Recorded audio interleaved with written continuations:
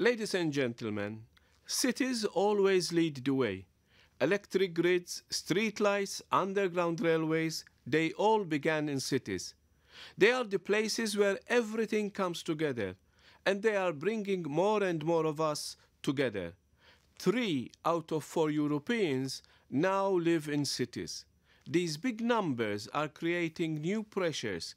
Air quality can suffer, waste disposal becomes a challenge, and energy demand puts infrastructure under increasing strains.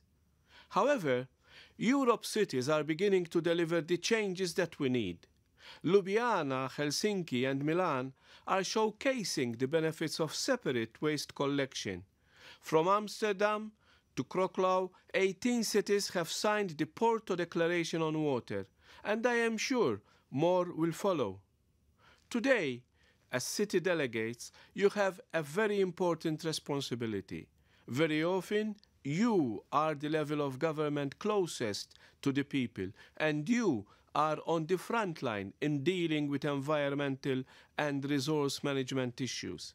That means you have the power to drive a change towards more sustainable behavior and more sustainable systems.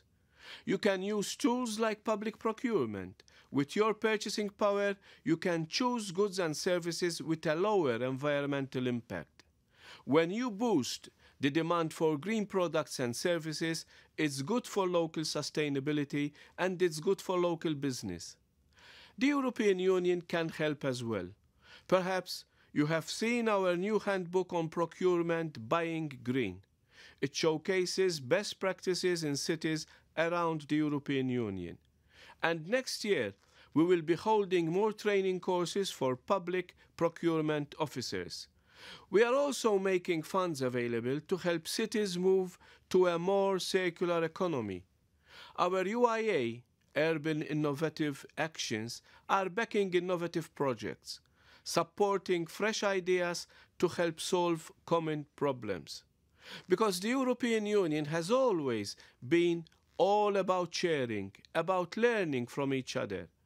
Sharing information and best practices will be vital in the shift to a more circular economy.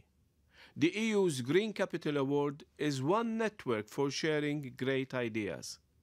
The winners are ambassadors for change, spreading the word around the Union.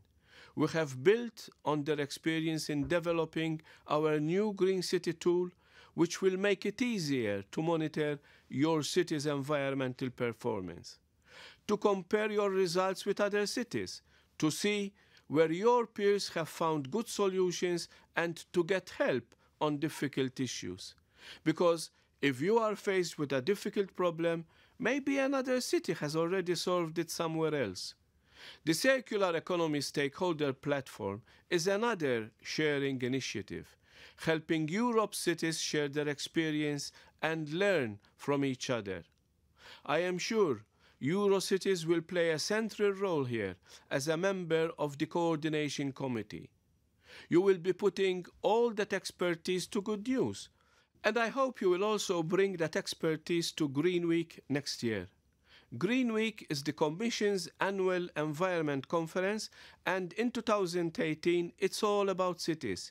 We're calling it Green Cities for a Greener Future, and it's another great opportunity for networking. I hope to see many of you there in May next year. Thank you.